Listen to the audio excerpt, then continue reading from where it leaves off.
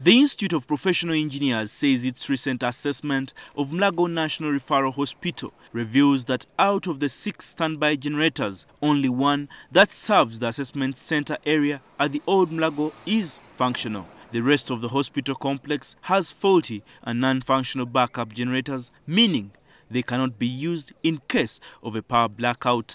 We have only 2 generators. One is not operating in Lower Mulago, and that's where the theaters are located. Now imagine that somebody is being operated upon and there's power failure. 30 seconds for a generator to start, even if it is automatic. These 30 seconds, definitely somebody will be dead.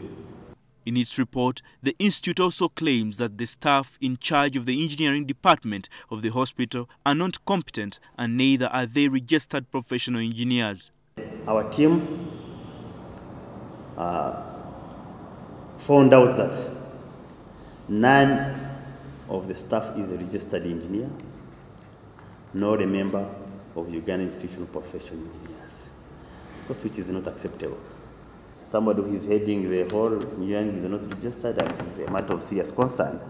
But the hospital administration has trashed the report and referred to the assessment as baseless and not true.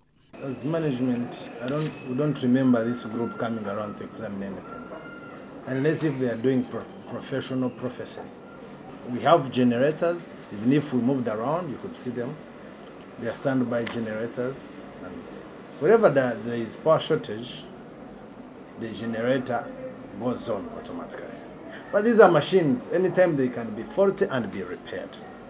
The engineers in Mulago are recruited by Public Service and Health Service Commission. They advertise, the people apply, they go through a normal process. The competent ones are chosen by the competent committees and commissioners, and they are sent to Mulago. I've seen them saying that they disassociate from the engineers in Mulago. Mulago as well distances itself from their statement. The assessment by the professional engineers followed reports of the death of 15 patients at the hospital following a power blackout.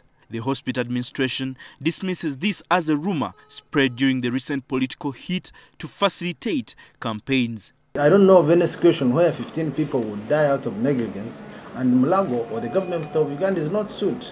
The professionals are jumping on the rumor and making it a basis for their discussion and condemnation of the process, which to me I think it's unfair. Nevertheless, the Institution of Professional Engineers recommends the repair or replacement of all its backup system and a review of the power supply system for the hospital. Michael Baleke,